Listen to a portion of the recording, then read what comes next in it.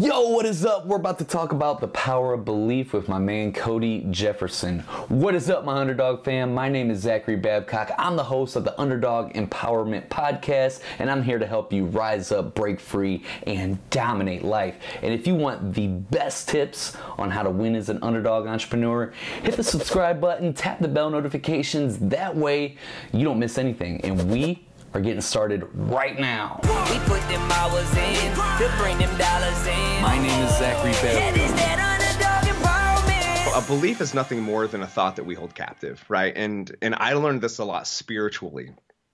That if I have this pen and I'm holding it, right? Well, if this is a thought or a feeling, like I hold it tight enough, it becomes a belief. Hold on to it long enough. And this is healthy and it's unhealthy, right? If you're constantly told you can't do something, this is not for you. You're never going to amount to anything. Like this is off the table for you. It doesn't matter if it's true or not.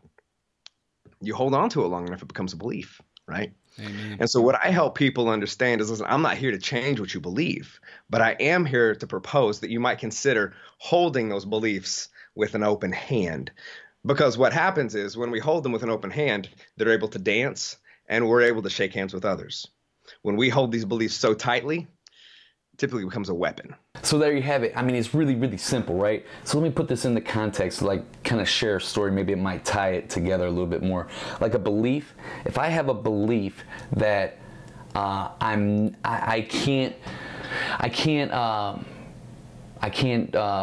I have a belief that I can't make money or I can't make enough money in my business, right? If I believe that to be true, then I'm gonna block myself off to so many opportunities. Like I'm not even gonna see opportunities that come my way because my belief is that, oh, I can't make money, I can't make it happen. And when somebody does blatantly show me an opportunity, my belief is so strong that I can't make money, that I won't be able to make this happen, that I block myself off to the possibility of even acting on that belief, on that opportunity.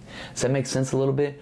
You know, like if I believe that that I am not confident, that I'm overweight and that nobody is going to accept me for who I am, then when I get around other people, I'm not going to, you know, talk to them with a firm voice and certainty in my voice and be able to, hey, how you doing? So I'm not going to have all that confidence. I'm not going to be able to, you know, present myself in my truest, naturalist, purest form. Because my belief is that I'm not enough, and that I'm overweight, and that I'm not going to be accepted. So I'm going to block myself off from the possibility of being my true self. It's going to hold it back.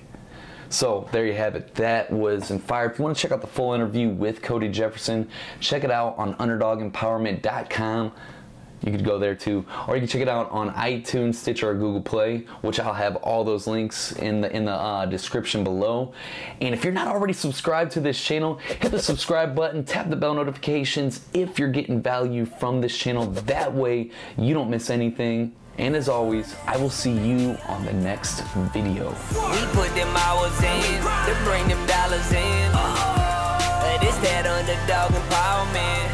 We put them hours in to bring them dollars in. My name is Zachary Babcock. That is that